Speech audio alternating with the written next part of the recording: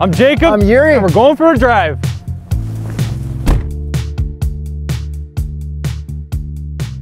'20 Lincoln Corsair. Reserve without launch control.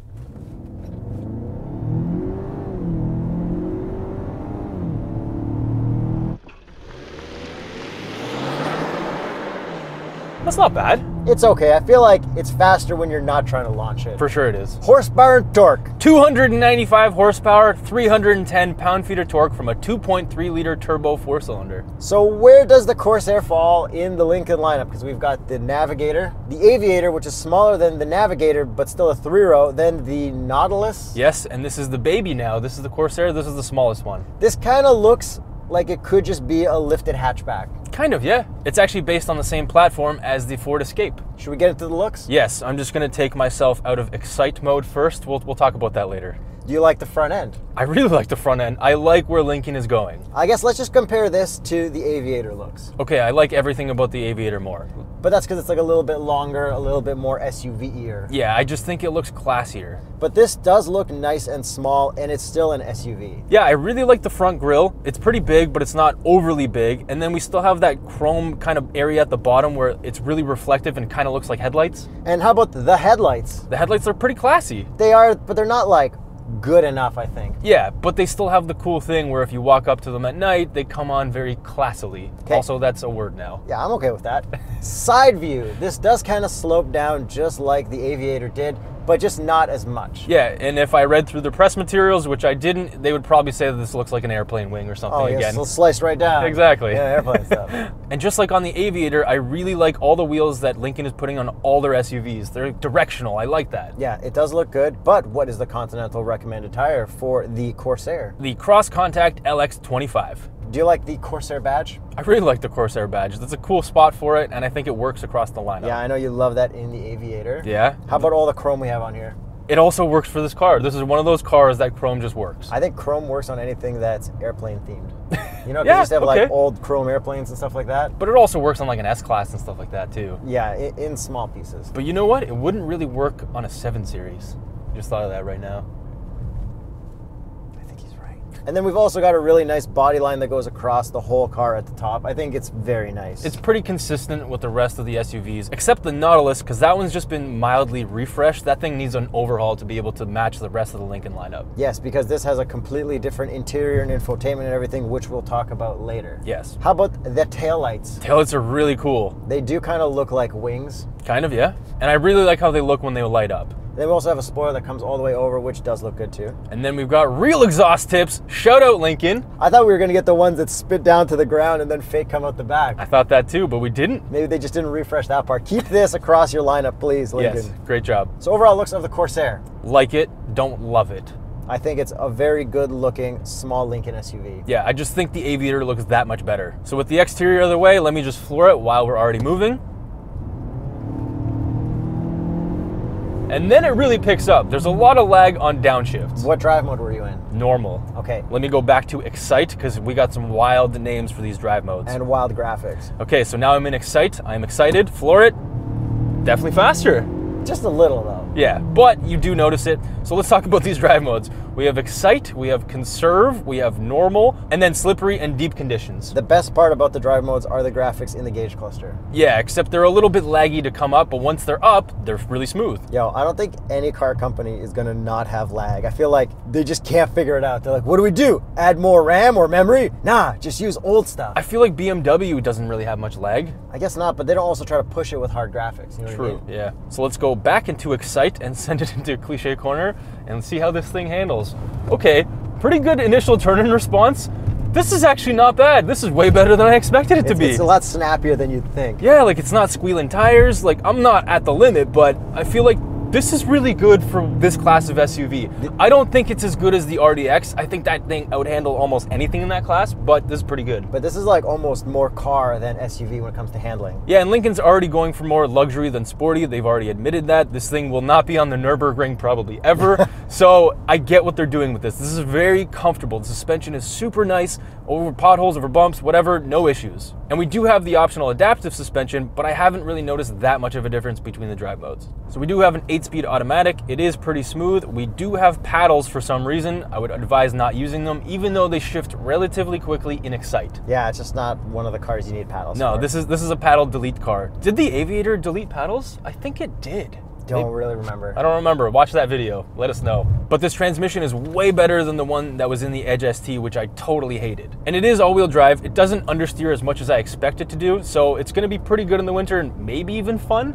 Borderline. Maybe. Yeah. And this also has adaptive cruise and lane keep assist, and lane keep assist is lane centering, and it's actually pretty good. Yeah, like the good one that Lincoln always has. Yeah, so great job on that as well. We've got some buttons that change on the steering wheel, but let's get into the interior when you drive. Sounds good. Now. Rolling launch. I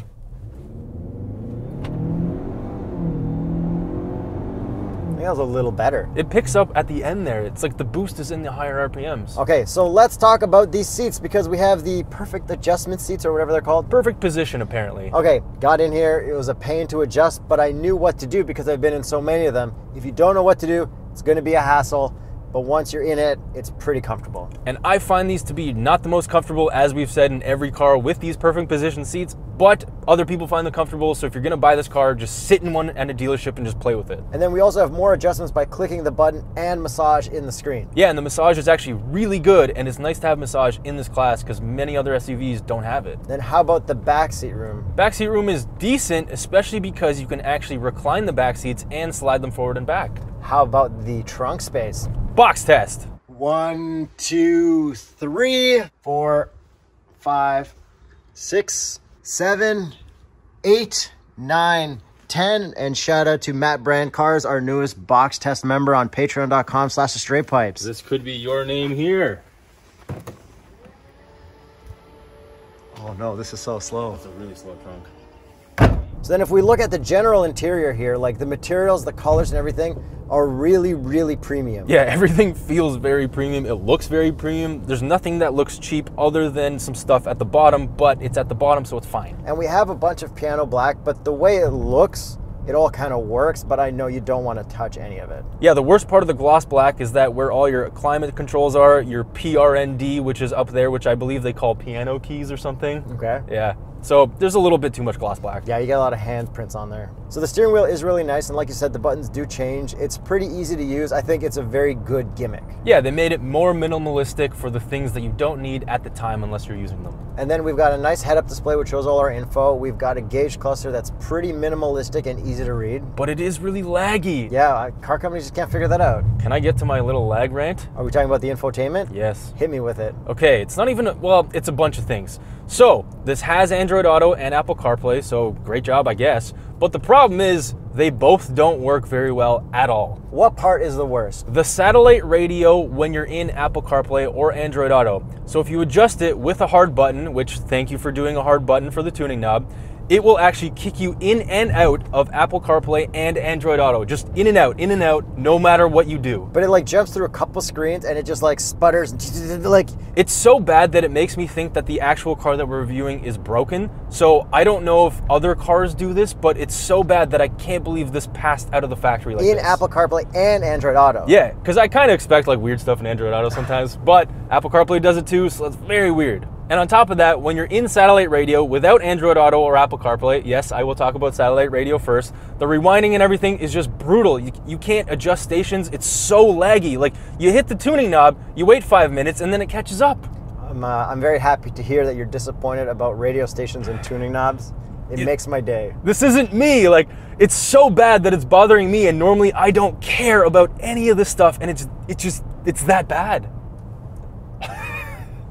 Yeah, it's just, So then we also have a reverse and 360 camera in the infotainment. It's not the highest resolution, but it is very clear. And back to more material stuff, we've got pretty cool vents, and we actually have a fake vent on the inside.